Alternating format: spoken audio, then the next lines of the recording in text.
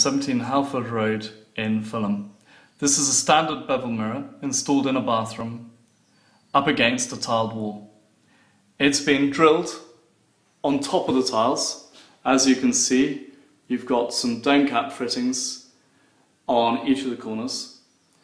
And this, for 4 dome cap fittings, is about the maximum size you can install the mirror, which is about 1500 millimeters long and about 1000 high. The mirror is naturally foil-backed, and as you can see, it's got approximately a 20mm bevel there. It also has a polished edge to give it a nice finish. The glass is 6mm thick, and most beveled mirrors come on 6mm thick glass because the bevel itself will make the glass too thin at the edges and will make the glass very susceptible to breakage.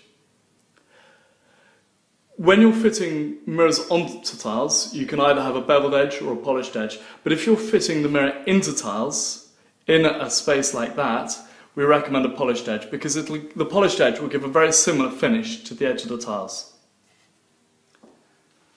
And that is everything from fitted mirrors and glass to do with Bevelled in Halford Road in Fulham.